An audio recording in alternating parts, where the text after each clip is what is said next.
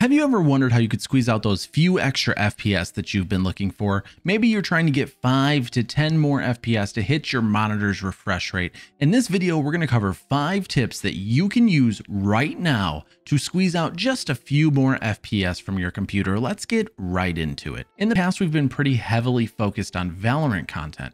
Going forward, while we will still be producing that Valorant content, we will start producing more videos like this and some other games as well. So if you want to see more of these videos, don't forget to hit that subscribe button. Tip number 1, we're going to be talking about how to turn off the Xbox game bar. Now, as you might think, if you shut off something that's constantly logging and recording your gameplay, you'll probably get a few more FPS, and you're right. So what we're going to do is hit Windows key plus I.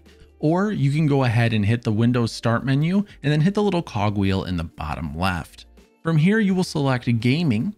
And then if it isn't already selected by default, select Game Bar and make sure this is toggled to off. As a bonus setting, you can go down to Game Mode on the left and toggle that on. That'll help give you a few more FPS because it'll focus your computer on gaming and full screen applications.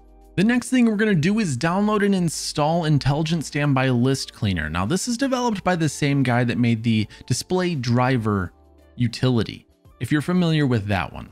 But this utility, what it will do is monitor your RAM, and when you only have 1 GB of RAM left, it'll clear your standby list to create a little bit more extra room for whatever game or application you're running. If you want a more detailed description, you can look that up on the website that you can download it from, or from many of the forum posts online about it. So go ahead and Google this, or you can head to the URL in the description down below that I've linked. And you'll want to scroll down. Don't click any of these ads. There's some ads download buttons here. Click here for download and support link. And then once you get to that next page, you're going to want to scroll all the way down to the bottom and click the official download here button. This will start the download. What you're going to want to do is extract this to a folder on your computer. And once you have it extracted and you open that folder up, you're going to want to run the top application, Intelligent Standby List Cleaner. When you run this, it'll open this menu up here that you see on my screen right now. You don't want to change any of the settings by default. Just go ahead and hit the start button, and then you can go ahead and minimize this application, and it'll be constantly running in the background.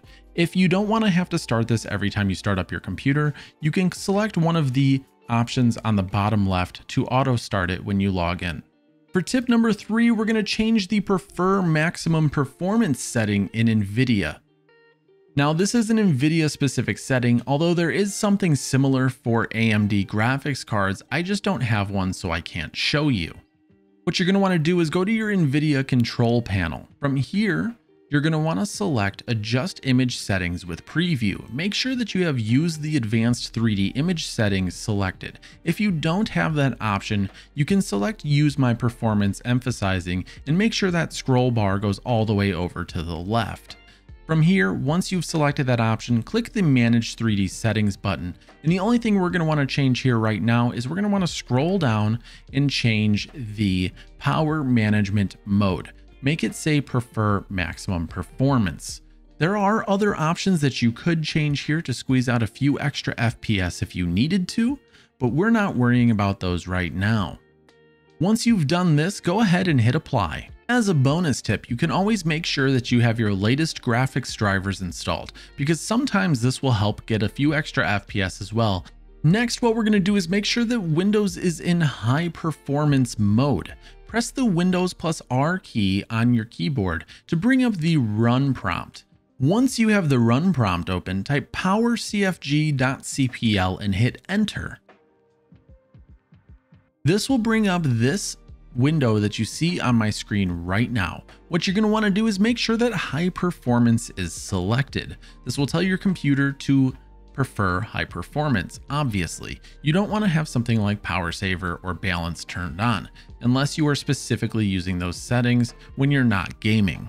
And then the 5th and final tip, we're going to go ahead and right click the exe of whatever game you might be playing or wanting to change the settings of. For me, it's going to be Valorant. So navigate to your games folder, right click the exe of the game, click Properties, and then click the Compatibility tab. You're going to want to disable full screen optimizations and then click the Change High DPI Settings button.